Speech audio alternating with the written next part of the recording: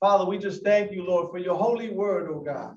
Father, your word says, oh God, Lord, that is living and powerful and sharper than any two-edged sword. Father, I thank you that your word, oh God, is surgical, Lord God. And when there's surgery, Lord, there's bleeding that takes place, oh God. But then you heal, oh God. Father, we pray, God, that as your word goes forth, oh God, that you will cut us, oh God, deep, oh God, Lord, in areas, oh God, where we need that, oh God, surgery in our lives, oh God, whether it be, oh God, anger, Lord, unforgiveness, oh God, lust, oh God, self-centeredness, Lord, we pray that your word will continue to have that penetrating effect in our lives. In Jesus' name we pray. Amen. So Acts chapter 6, starting at verse 8 to 15, and I read, now Stephen, a man full of God's grace and power, did great wonders and miraculous signs among the people.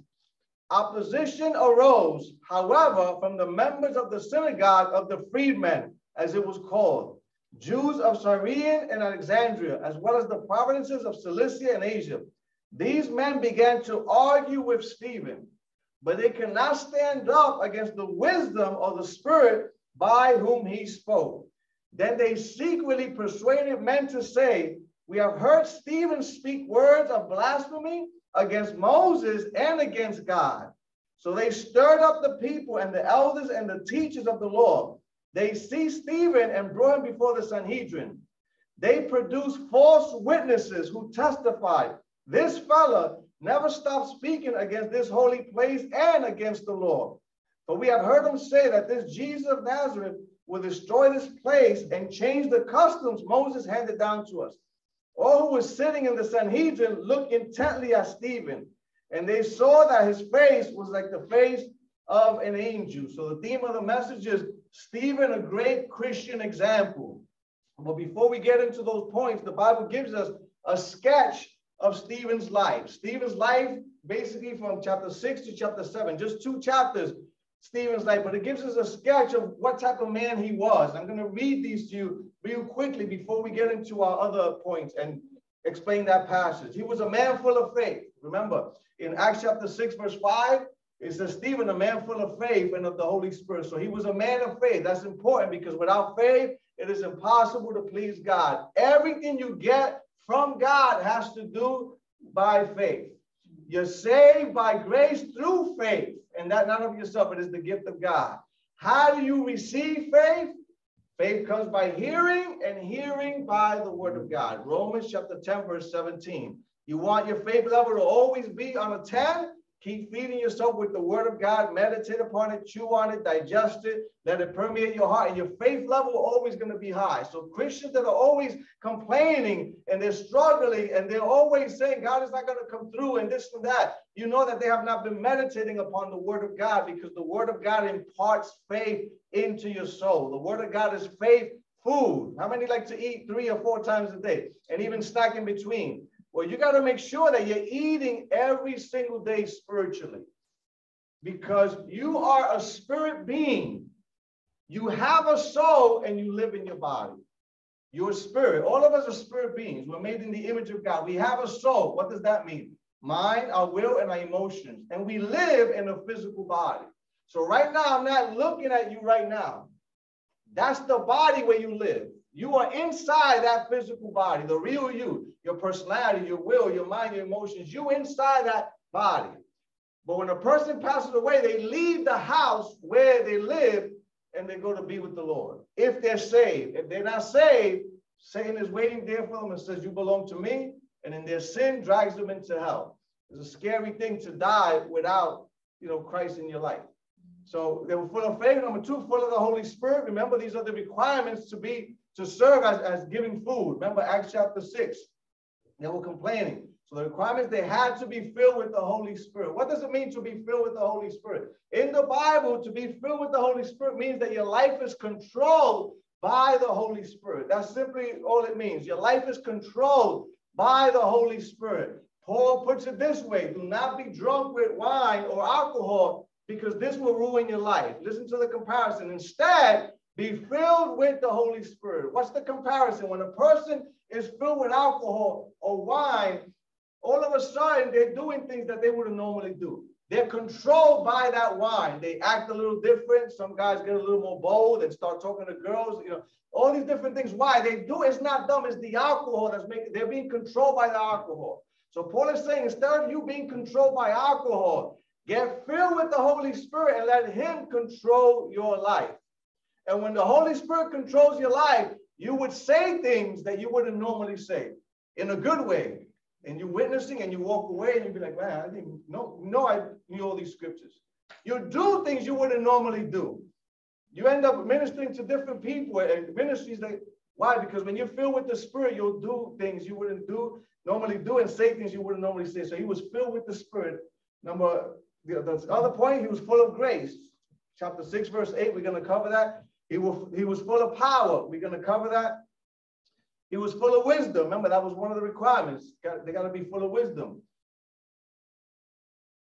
The next thing that we see in his sketch, a man of great reputation or testimony. Remember, they had to have a good reputation with those outside the church, not inside the church. Everybody had a voucher to say, this is a man of God. We watched him with his wife. We watched him with their children. We see how he behaves. There's no phoniness. There's no duplicity. You know, he has a good reputation. A man of great works. We're going to see in verse 8, he does miracles. God uses him. A great defender of the faith. The first deacon of the church. Remember, he was just used to serve tables. The first martyr of the church. And we'll see that, you know, the following time when we cover his sermon. Today, we're not going to cover his sermon. So he was, you know, the first deacon of the church.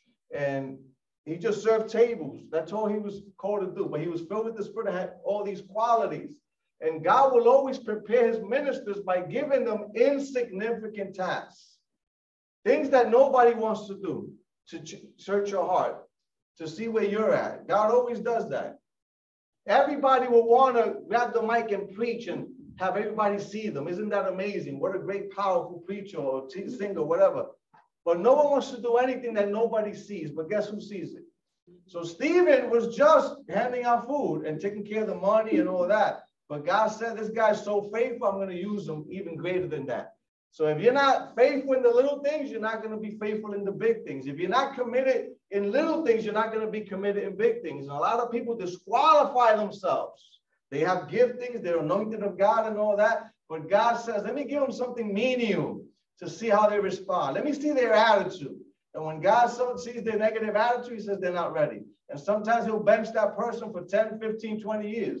Not that they're not gifted, but they're not ready. God puts them in a shelf. When you're ready to be used by me, then when you change your attitude, then I'm going to begin to use you, because you should be able to want to do anything, even if it seems menial, for the glory of God.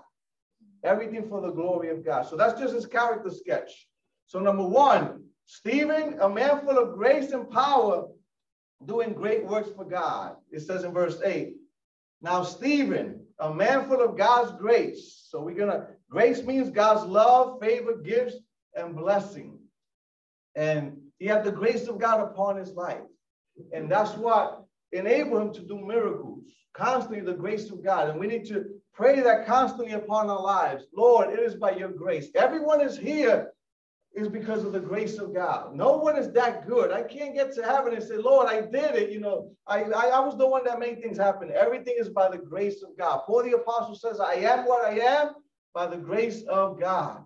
So he was a man full of the grace of God, the favor of God, the blessing of God. In the Greek, it says the divine influence upon the human heart. That's what grace means. Lord, I want to be filled with your divine influence upon my heart. And let me just give you some scriptures on the grace of God. Ephesians chapter 3, verse 7 says this. I was made a minister. This is Paul. No one can make somebody else a minister. Who made Paul a minister? I was made a minister according to the gift of God's grace, which was given to me according to the working of his power. Paul did not choose to preach. He said, God made me preach. That was his calling upon my life. He couldn't hide it. 1 Timothy chapter 1, verse 14, he says this, the grace of our Lord was poured out on me abundantly, along with faith and love that are in Christ Jesus. Again, he recognizes it was the grace of God. And Paul was one that had the credentials to boast if he wanted to boast, right? A Pharisee, circumcised the eighth day, grew up in the best theological seminary under the feet of Gamaliel, the best scholar at that time. He had a lot to boast, but he always points to the grace of God was poured upon me abundantly. And that's important for us to understand. Now, that does not mean grace for us to sin or a license to sin. Because some people say, you know, I'm saved by the grace of God, and their whole lifestyle is contrary to the word of God. So it's not grace for us to sin and for us to trample under the grace of God. It's grace to live holy and pure before God, not grace to live a sinful lifestyle. Well, how do you know whether a person is born again or not? Simple. 1 John chapter 3 says this: whoever is born of God does not continue to live in sin, because God's seed remains in him and he cannot continue to live in sin. So if someone says, I'm a Christian, and they continue to live in sin, are they born again? No. That doesn't mean that they might not sin or fall, but they live in it. They plan it, they scheme it, they know what they're going to do. They're going to do this or that. That's living in sin. Titus chapter 2, verse 11 through 14, again, it says this: for the grace of God that brings salvation has appeared to all people. Now look at what that grace does.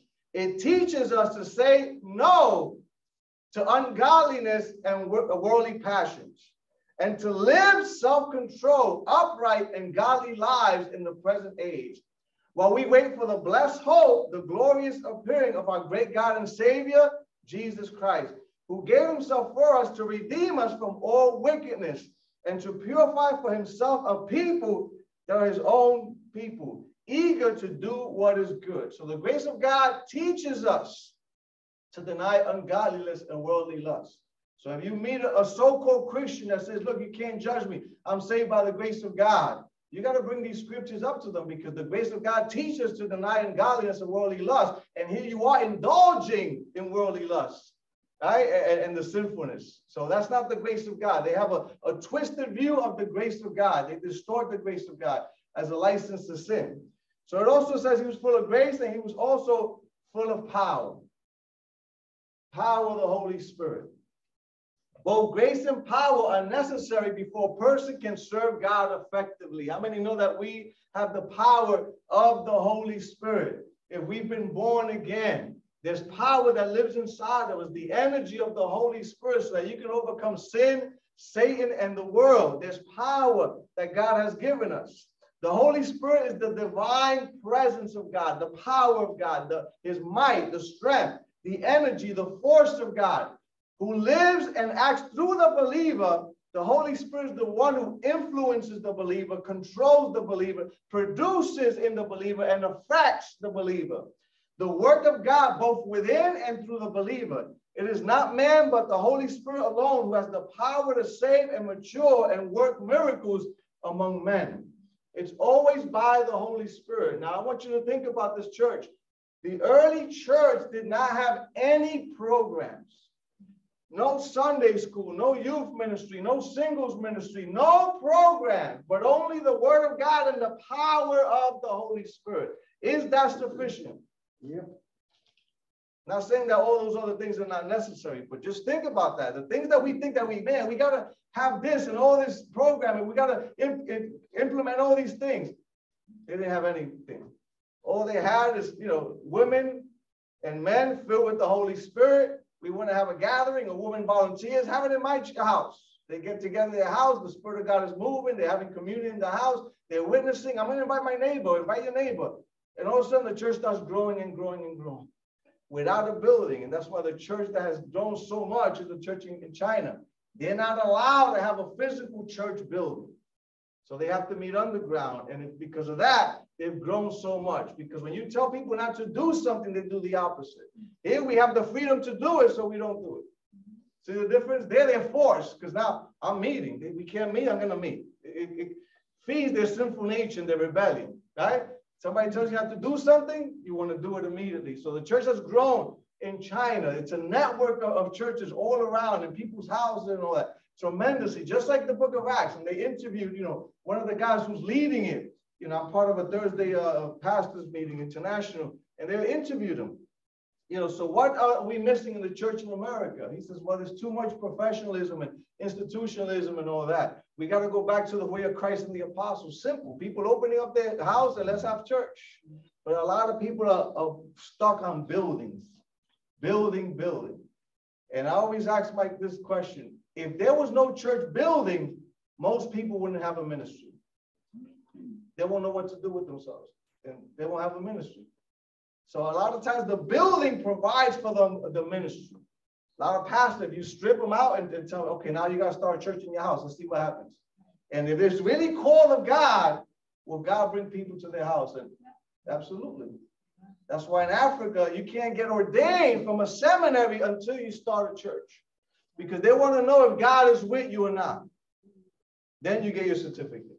Can't get your degree and then figure out, hopefully, somebody will give you an opportunity to give you a church. They got to go out there. Let's see what happens. If God's with you or not. And if God is with you, this person's called. Powerful. So we need the power of the Holy Spirit. Acts chapter 1, verse 8, but you will receive power when the Holy Spirit comes upon you, and you will be my witnesses in Jerusalem and in all Judea and Samaria and to the ends of the earth. That's the power of the Holy Spirit. Those of us who've been fasting, I could have prayed there for an hour or two. Wayne could have prayed for an hour or two. Kat could have prayed for an hour. Because you're just flowing in the power of the Holy Spirit. It's not you. It's the Spirit of God just flowing through you. But when you don't fast, sometimes it clogs up, that tunnel that the Holy Spirit flows through, that vessel. So fasting keeps your spirit open so that you can have that easy flow in the Spirit of God. So that's what the power of the Holy Spirit does. Jesus did not send them out and said, go out there and witness, and hopefully this will work. Hopefully people get saved. They went out in the power of the Holy Spirit. Acts chapter 4, verse 33 says this, with great power, the apostles continued to testify to the resurrection of the Lord Jesus, and great grace was upon them all. The power of the Holy Spirit is what we need restored in the church. First, in your own life, is the power of God operating in your life. In other words, are you free from any controlling sin? Not from the sinful nature that will always be there, but are you free from any controlling sin? Can you stand before God with a clear conscience without any known sin that's bugging you? So the power of the Holy Spirit has to work in you first. People have to see that Jesus transforms by the power of the Holy Spirit. Because if your life is not transformed, then you're offering something to somebody that you don't have yourself. You can't offer freedom unless the power of the Holy Spirit has set you free. So the apostles gave witness to the resurrection of the Lord Jesus. Ephesians 3, verse 16 and 17 says this, I pray, now there's Paul praying for the church of Ephesus. I pray that out of his glorious riches, he may strengthen you with power through his Spirit. Where? In your inner being, in your spirit. So that Christ may dwell in your hearts through faith. Learn how to develop your spirit being. A lot of people spend a lot of time with their physical body and how they look and all that. And that's wonderful. I like to go to the gym and work out, but I don't invest most of my time in that. It's in your spiritual being. Invest, feed your spirit. You'd rather be 1,000 times bigger on the inside than on the outside. That your spirit is strong, that you have the scriptures embedded in your heart. So when the enemy tempts you, you're able to quote the scriptures and tell him, get behind me, Satan. You want to build yourself up so strong spiritually. But a lot of people feed their spirit one snack a week and then wonder, why am I struggling spiritually? Feed your spirit being. The body's going to perish. Feed your spirit so you can grow and mature. The second thing we see here about Stephen, a man who defended the faith. A man who defended the faith. It says opposition arose. Why opposition arose? Because when you're doing the will of God, you will be opposed. If there was an easy way for God and for ministry, we'll have tons of people sign up. Sign me up. There's no resistance, no opposition. I want to do it. But opposition arose. Why? Because he's preaching the pure gospel. Miracles are taking place. However, members of the synagogue of the freemen, now the freemen were descendants of Jewish slaves captured by Pompey in 63 BC and taken to Rome. They were later granted their freedom and formed a Jewish community there. So these are Greek-speaking Jews. So they formed their own synagogue. Jews of Cyrene and Alexandria, as well as the province of Cilicia and Asia. Now, Paul was from Cilicia, so Paul might have been here arguing with Stephen. They began to argue with Stephen, but they cannot stand up against the wisdom and the spirit by which he spoke. Now here, God is using Stephen to defend the faith. And you got to understand that when it talks about arguing, it's not talking about two people yelling at each other. That's more American culture and all that. When they're arguing with Stephen, an argument is you presenting logical reasons for what you believe. Not yelling back and forth. When two people are arguing, a couple, no one's getting through anyway. There's no reasoning and all that. That's why sometimes I talk to people that want to argue without an argument. Right? I disagree with you. But I don't know why, but I still disagree with you. Is that really rational? No, you got to have reasons why you disagree. So here, when they argue with Stephen, it's not just them yelling back and forth, you're wrong, and calling each other names. They're giving reasons. This is not true. And Stephen's breaking it down, being led by the Holy Spirit, presenting his reason. And it says they were not able to stand up against the wisdom and the spirit by which he spoke. But Jesus promised that. Look at what it says in Matthew chapter 10, verse 19 and 20. But when they arrest you, do not worry about what to say or how to say it. And most people worry about what? What to say and how to say it, which means they're not trusting in Christ. At that time, what time? You'll be given what to say. People want to be given what to say before they start witnessing. That's not how it works. At that time, when you're in the heat of the moment, Lord, I'm stuck. At that time, it says it will be giving you what to say. But it will not be you speaking, but the Spirit of your Father speaking through you. How many have said, I don't witness because I don't know what to say? Put yourself in that situation and God will give you what to say. You're not going to be home and he's going to give you what to say, and you're going to come to that person and says, look, here's what God told me to say. A lot of time, most of the time is at that moment, when you're witnessing at that moment, the Holy Spirit flows through you. Luke chapter 12, verse 11 and 12, again, reiterating the same thing. Jesus said this, when you are brought before synagogues, rulers and authorities, do not worry about how you would defend yourself or what you would say. What do most people do? Worry about if I get asked a question I might not know, and how am I going to defend myself and this and that. Do not worry about what to say. He says, verse 12, for the Holy Spirit, now he has this nuance, will teach you at that time what you should say. How many want to be taught by the Holy Spirit? He knows everything. He knows exactly what that person needs to hear. He knows exactly whether they don't believe in Christ because it's more intellectual, or is it more emotional, which means they're angry at God because they lost a loved one. So it's not intellectual, it's more emotional. The Holy Spirit knows that. We don't know that. But that's why if you're controlled by the Holy Spirit, he'll show you what this person, what's their hindrance, why they're not believing. Again, Luke chapter 21, verse 14 and 15. Jesus keeps reiterating this. Why? Because this is a big problem with people, right? We put our faith in ourselves. When you say, I don't know what to say, you're right. But it's not you saying it, it's the Holy Spirit. Are we going to trust in the Lord, or are we going to depend upon ourselves? Same thing happened with Moses. I'm going to send you, send my brother. I can't speak. I can't do this. Lord, I stutter, all these things. And God had to rebuke him and told him, look, I'm going to be with you. You're not going to do this alone. But if our eyes are on ourselves and our own insufficiencies and our own weaknesses and our own gifts, we will always disqualify ourselves. But if your eyes are on Christ and say, Lord, I don't know what to say, but your word says that at that time, you're going to give me the words to speak. You know what that requires? Faith, right? It's easy to preach from up here, but when you're out there and people asking questions, it requires faith. We want to live by faith, not by sight. Luke 21, 14, and 15. But make up your mind not to worry beforehand how you would defend yourself. For I will give you words and wisdom that none of your adversaries will be able to resist or contradict. Was that this happening with Stephen at this moment? Mm-hmm. They could stand against Stephen, but they could not stand against the Holy Spirit who was in him and speaking through him. The Holy Spirit was supplying the answers, the thoughts, and the words to say. Beautiful. The Christian ministry has nothing to do with us.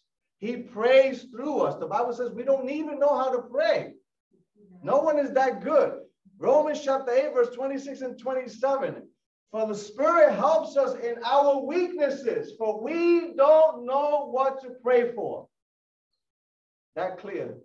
So when you tell me, Pastor, I don't know what to pray for, you're right in line. The Bible says you don't know what to pray for.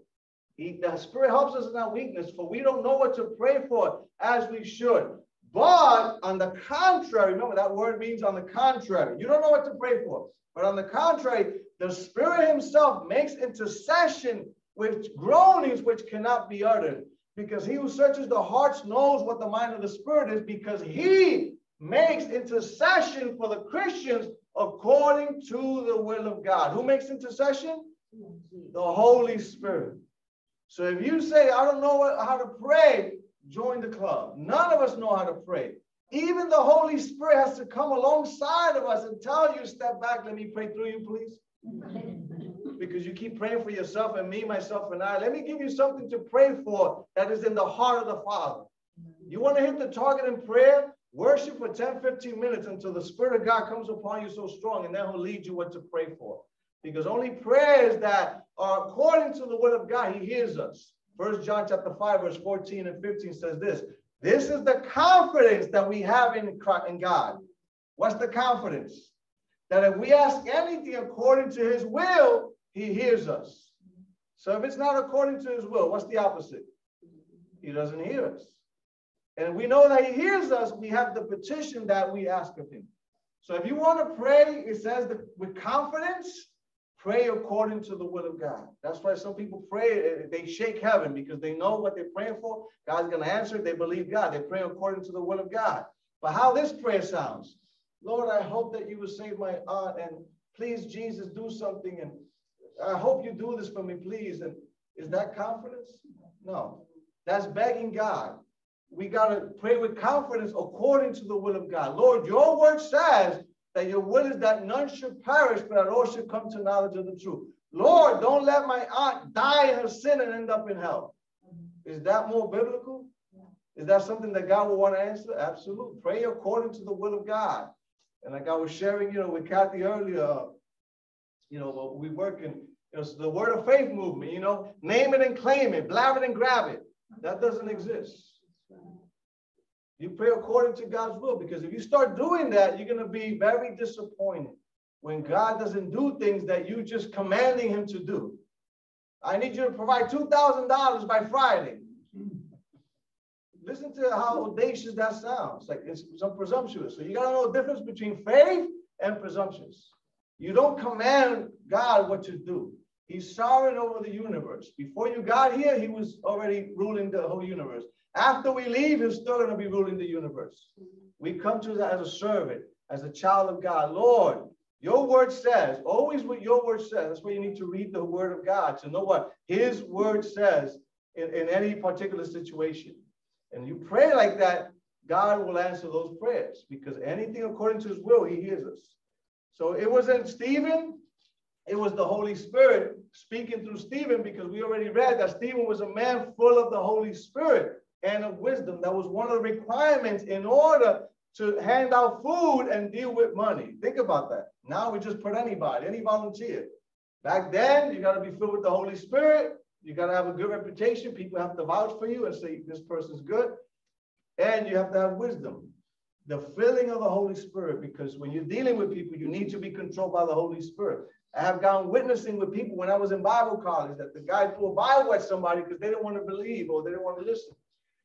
That guy had mental issues, but that's the point. And I was sharing yesterday in the men's group that when you're witnessing, they're asking you questions and all that. You have the truth. You share with them out of the love of God. It's not to be arguing who's right and wrong. And that's why when people ask me a lot of questions about this or that, how about this? My response is, let's deal with one issue at a time. And if we deal with one issue at a time, then we'll move up to the next one in a nice, calm, gentle conversation. You don't argue yelling back and forth, and I'm right, and Jesus Lord. You know what? You're going to end up in hell. Many Christians do that and get frustrated because sometimes non-believers have good questions, but we have good answers as well. So you need to study and all that and allow the Holy Spirit to flow through you. But when you're witnessing, never let the unbelievers see you getting angry. You already killed your testimony. If you have the truth, why are you getting angry for? If you want to talk, we can talk. But again, one issue at a time, because they'll throw all these different things. How about this and why this and that? One issue at a time. If you're ready to have an intellectual conversation, we can do that. Let's sit down. Go. What's your question? And I've done it like that. But you got to discern too whether they just want to argue. And if they just want to argue, just move on because they're not receptive, they're resistant. Everybody you witness to, they're either receptive or resistant. If they're resistant, get away from me. I don't believe in the Bible. Don't chase after them. And what do you mean? And you're an atheist, the devil got you bound, and you start insulting them like that, they're not going to be one for Christ. But I've seen it over and over and over again. These are Christians witnessing in the flesh, wanting to convert that person in their own strength. But if we realize that when we're witnessing, no one comes to the Father except the Father draws them. Can't convert anybody. I'll talk to them about Christ, but it's his job to convert them. Now, if they're right there, they want to receive Christ, I'm ready. You pray for them, you connect them and all that. But for you getting frustrated that they don't receive Christ and, I'm not going to pray for them no more, they're already showing fleshly activity. So we see Stephen was used of God. Number 3, he was falsely accused. A man falsely accused. And that would happen if you're living right with God and you're walking with God. People will make up stuff when they can't defeat you with an intellectual argument. They start name calling and saying this or that about you, right? You ever minister to somebody and then they resort to name calling and all that just because, they can't hang with the Holy Spirit giving you the answer and all that. It says in verse 11, they secretly persuaded men to say, we have heard Stephen speak words of blasphemy against Moses and against God. Against Moses, because remember, the Sanhedrin was made up of Pharisees and Sadducees. And Sadducees were the predominant ones in the Sanhedrin. The Sanhedrin was the Jewish court, the Supreme Court. Sanhedrin and Sadducees and Pharisees. But Sadducees only believe in the first 5 books of Moses. So they're bringing an argument. Look, he's talking about Moses.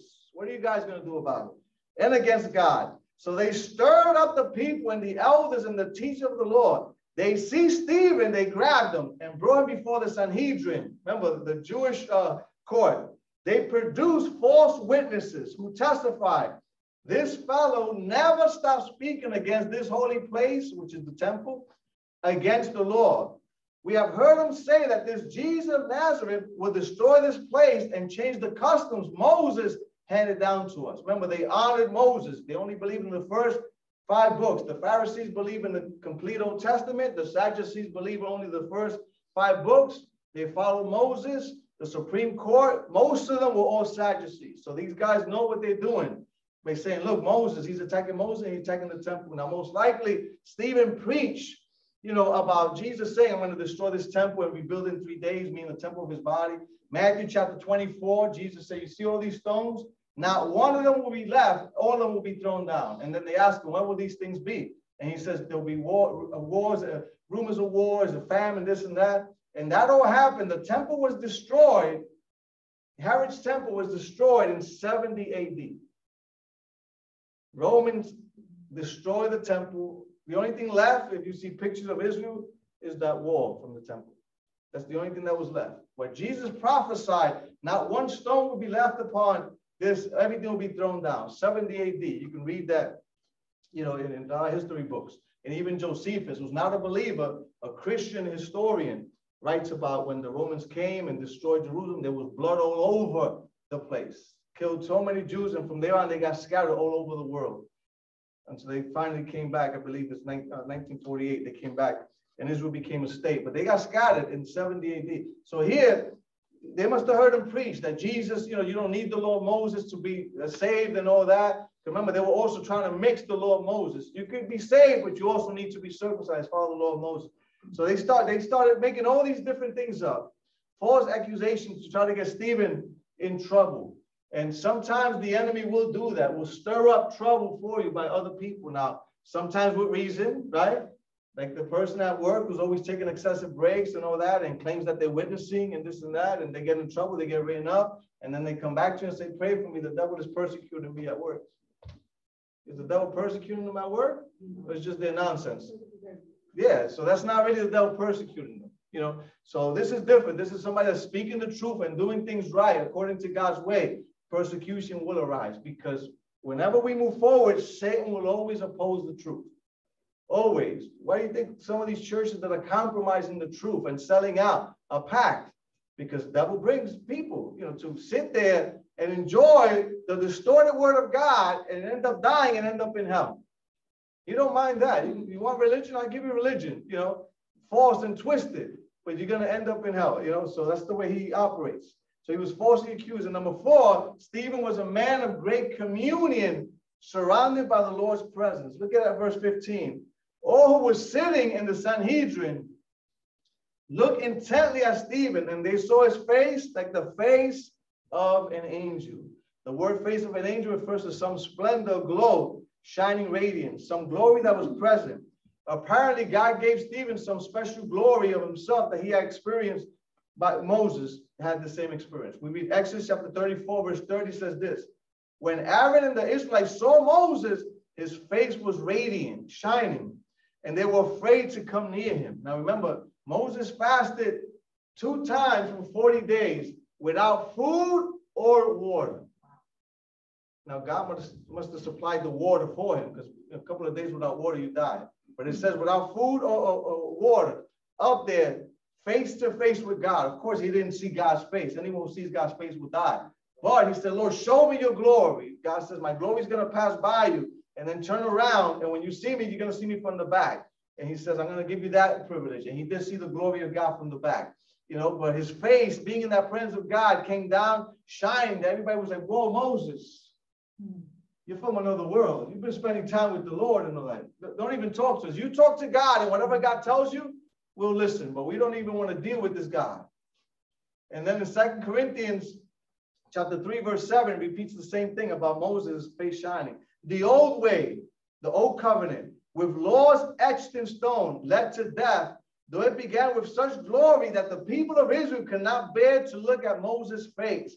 For his face shone with the glory of God, even though the brightness was already fading away. So again, reiterating the same thing. Moses had the glow of God all over him. Because when you spend time with God, you become like God. Right? There's a saying that says, tell me who you hang out with, and I'll tell you who you are. If you hang out with God over and over and over again, stuff starts sticking to you. You become more patient. You become more loving. You start fellowship with him. You start loving everybody. You become more kind. You get closer to God. So that's what happened in Christ. But of course, Christ also had this experience in the Mount of Transfiguration. Matthew chapter 17, verse 2 says this. As the men watched, Peter, James, and John, Jesus' appearance was transformed, so his face shone like the sun, and his clothes became as white as light. And at that moment, Peter, not knowing what to say, said this, which tells us if you don't know what to say, don't say anything, Peter. Right? The Bible actually says that, not knowing what to say, Peter said, Lord, is it good for us to be here? Let us make 3 tabernacles, one for you, one for Moses, and one for Elijah. Sometimes people feel like they have to speak, you know. That's why I always say some people have something to say, and then there's people that have to say something. Which one are you? You know, so Christ had that same spirit. So they're looking at Stephen. He's standing there in the middle, and they look at him, his face, like the face of an angel, the glory of God. And that comes by spending time with the Lord. Not that your face is going to be shining, glowing, but unbelievers sometimes will see something in you that's different. Because Jesus said, I am the light of the world. Whoever follows me will not walk in darkness, but have the light of life. And then he goes on to say, you are the light of the world. A city set on a hill cannot be hidden. So we are the light of the world. And the more you spend time with Christ and in prayer and in his word, and I pray that you will continue in his word after the 21-day fast, you develop that habit of reading the word over and over again and in praying, that you develop those habits during these 21 days that will carry you throughout your Christian life. But the more you read the word and you pray and you spend time with your Heavenly Father, you become like him. The image of God begins to be reflected through your life, that people know that you are different. You might dress the same, but you are different. You are from the kingdom of heaven. You come with different principles. You're part of God's creation. You're part of God's church. And we have to exemplify that. As we walk and pray, they see that we're different. We're not of the world. Jesus told the disciples this, if the world hates you, it's because you're not of the world. Just as they hated me, because I'm not of the world. So a person that claims nobody likes me, they want the world to like them and all that, we're never going to be in the same page with the world. Our job is not to conform to the world. It's always to preach the gospel of Jesus Christ in love and showing the mercy of God and the grace of God. But a church that starts conforming into the world, it's no longer a church. It becomes a social club where people go to hang out and meet their friends. But they're there in sin and not really seeking God.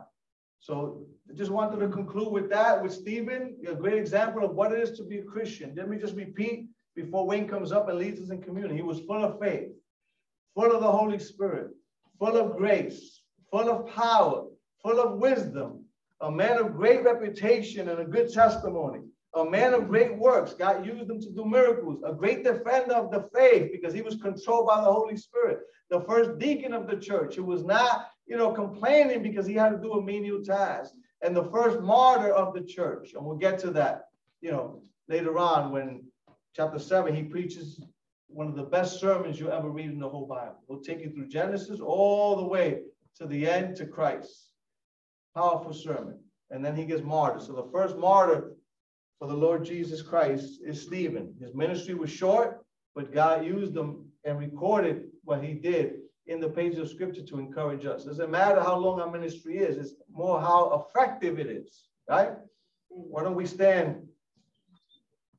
Wayne's going to come up now and just lead us in communion and take us back to the cross. Thank you, Lord. Jesus.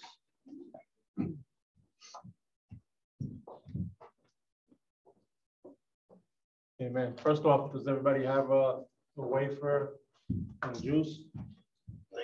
If not, Kathy has it. She'll be passing it around. Amen. Amen. And if you're at home, you don't have one of these, grab a cracker, a piece of bread, a little bit of juice, a little bit of water, whatever you have. This will suffice. Amen. Amen. Thank you, Lord. 1 Corinthians chapter 11, verses 24 through 25, starting at verse 24, says, when he had given thanks, he broke it and said, which was the bread that they were passing around at the Last Supper, take, eat, this is my body, which is broken for you, and do this in remembrance of me. His body was wounded, as Isaiah 53:5 says, it was wounded for our transgression, bruised for our iniquity. The chastisement of our peace was upon him, and by his stripes we have been healed. Amen. Let's snap that wafer in resemblance to the breaking of his body. Amen. Even though not one bone was broke. Amen. Let's partake of that wafer. Thank you, Lord. Thank you, God. Verse 25 says, in the same manner, he also took up the cup after the supper, saying, this is the new covenant in my blood. This do as often as you drink it in remembrance of me. That blood, the precious blood that was shed for each and every one of us at the cross at Calvary. Ephesians 2:13 says, but now in Christ Jesus, you who were once far off, before you were saved, amen, have been brought near now by the blood of Jesus Christ, amen. That precious blood that he shed for us, amen, brings us back into relationship with God, amen. Sin that once separated us, now the blood of Jesus brings us back into relation with our Creator, the Heavenly Father. Amen. Let's partake of that juice together. Thank you, Lord. Father, we just thank you, Lord. We thank you for your word, Lord. We thank you for the sacrifice on the cross at Calvary, Lord. We thank you, Lord. Your word says that you gave yourself for us, Lord, that you may redeem, Lord, us from every lawless deed and purify for yourself, Lord, your own special people that is zealous for a good work, Father. We just thank you, Lord Jesus, as the author and finisher of our faith, Lord. Thank you for saving us, Lord. Thank you, Lord, for laying down your life, my Lord, and taking and upon your body, Lord, the most gruesome, horrific beating ever, Lord, that no natural man can sustain, Lord, or withstand, Father. We thank you, Lord, for going through that for us, Jesus, and shedding that precious blood that is so precious, that blood that is so powerful, Lord, that it wipes away the sin of the world. Lord, we thank you, Father, in the name of Jesus, that we can consistently, Lord, be drawn back to the cross, Lord, and forgiven, my Lord. And we thank you, Lord, that we now, Lord, have an opportunity to enter, Lord, into eternity with you because of what was accomplished on the cross at Calvary. Lord, we just thank you, and I ask that you have your way, Lord, in each and every one of our lives, Lord. Bless each and every person here, my Lord. Bring to remembrance, my Lord, your scriptures, Father, that they have been deposited in their spirit, my Lord. Father, I pray for strength. I pray for encouragement. I pray, Lord, that the eyes of their understanding be open and enlightened, my Lord. Father, in the name of Jesus, Lord. Father, have your way, Lord, in Jesus' mighty name. And all God's children said, amen, amen and amen. The altar is open if anyone needs prayer. Amen.